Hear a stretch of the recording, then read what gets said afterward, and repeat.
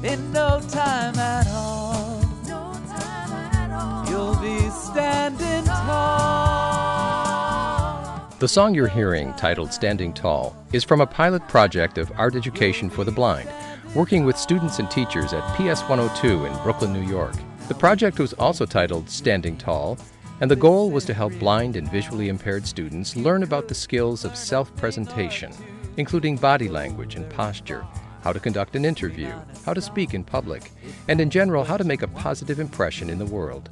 The lessons were supported by original songs written by music therapist Brian Muni.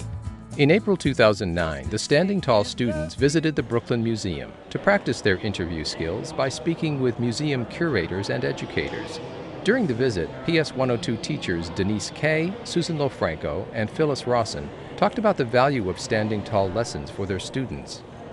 For our kids particularly, who don't have the same visual cues maybe that you and I have, we can look around ourselves and see how other people are standing and walking and sitting. This is important for them so that it just makes them think about their own body posture, where their hands are, where their feet are in space. It's learning how other people really act in any social situation, how they hold themselves in a social situation, physically hold themselves. Learning how to sit up and not move all the time. Not moving all the time is something that you pick up from other people. If I kept moving during an entire conversation, you'd be more focused on what I'm physically doing as opposed to what I'm saying to you.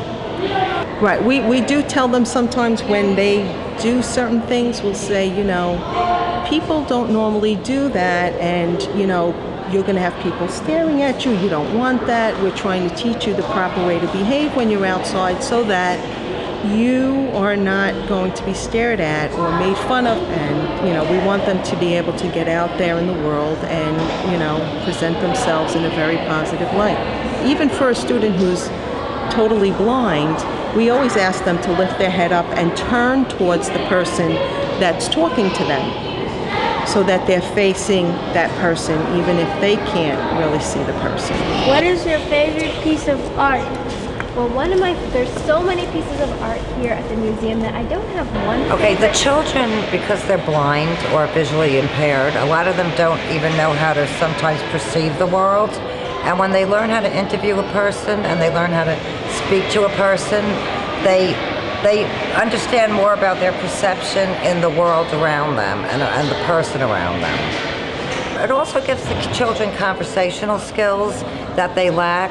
A lot of the children don't, not all of them, but some of the children do not sit down and eat dinner with their parents and sit and just converse about everything that goes on, because we're in a world of computers now, we're in a world of moms and dads both working.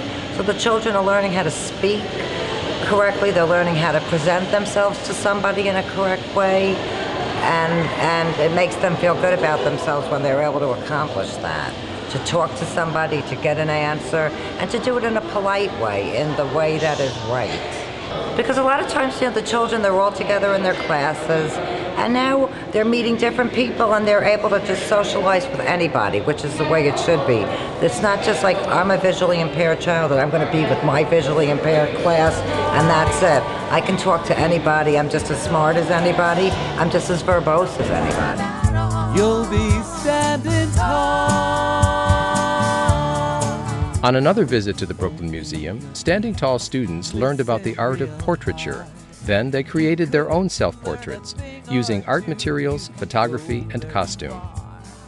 Music therapist Brian Muni wrote songs supporting the themes of Standing Tall, and he taught them to students to help them remember the key lessons of the project. And with your head held up high, you can reach for the sky. And low and